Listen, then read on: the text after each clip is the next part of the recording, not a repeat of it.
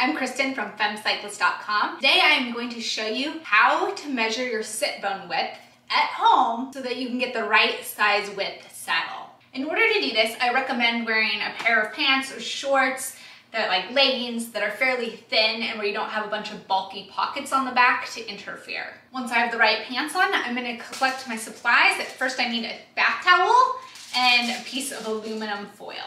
On a bench or other hard elevated surface, place a bath towel and then a sheet of tinfoil on top. Alternatively, if you have carpeted stairs, you can skip the bath towel and place your sheet of tinfoil on one of those.